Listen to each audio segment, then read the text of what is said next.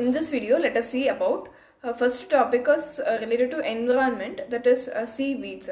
Seaweeds often form dense growth on rocky shores or accumulation in the shallow waters. Many show a well-established zonation along the margins of the seas, where the depth of the water is only 50 meters or less. The type of seaweed growing near the high water mark, where the plants are often exposed to air, differs from those growing at lower levels, where there is a little or no exposure. Brown algae found as seaweed include kelps and fucus. They are widely distributed in colder zones and are absent from tropical waters. The kelps are among the largest algae. Certain species of Macrocystis Nereocystis of the Pacific and Antarctic region exceeds 33 meters in length. Laminaria and other kelp is abundant along both the Pacific and Atlantic Oceans coast. Gulf weeds, that is sargassum, is common as free-floating masses in the Gulf Stream and Sargasso Sea. Next topic that we are moving into is related to green crackers. In October 2018, Supreme Court allowed the bursting of low-emission crackers, relaxing the complete ban issued in 2017. Such green crackers are researched and developed by scientists at CSIR, NERI, as per the court's decision. Green crackers have a small shell size compared to traditional crackers. They are produced using a less harmful raw materials and have additives which reduce the emission by suppressing dust. Currently, firework industry in India is pegged at 1,800 crore per annum. Okay, CSIR has signed agreement with 230 companies to manufacture the crackers and make them available for sale.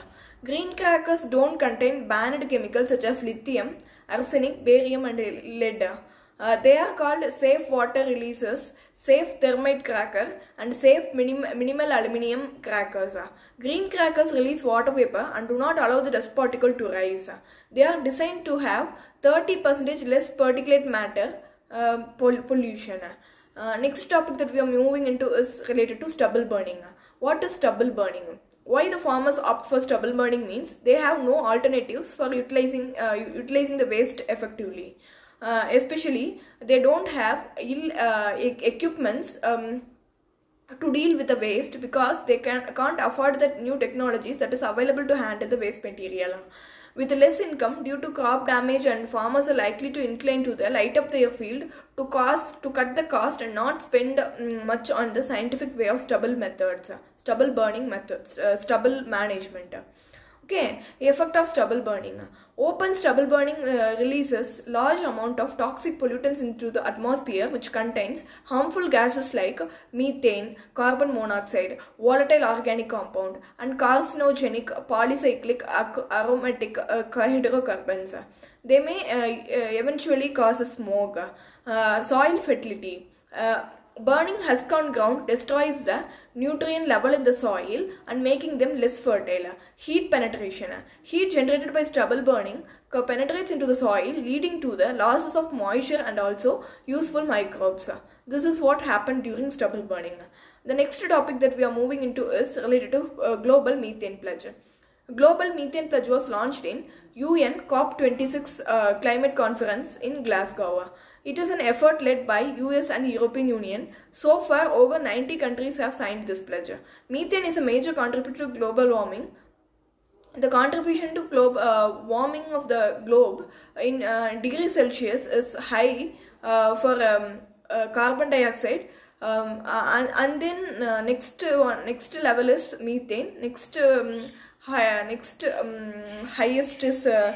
Highest is carbon dioxide in decreasing order. Next one is methane. Next one is volatile organic compound. Next one is halogenated gases. Next one is black carbon, and the least is nitrous oxide and aviation contrails.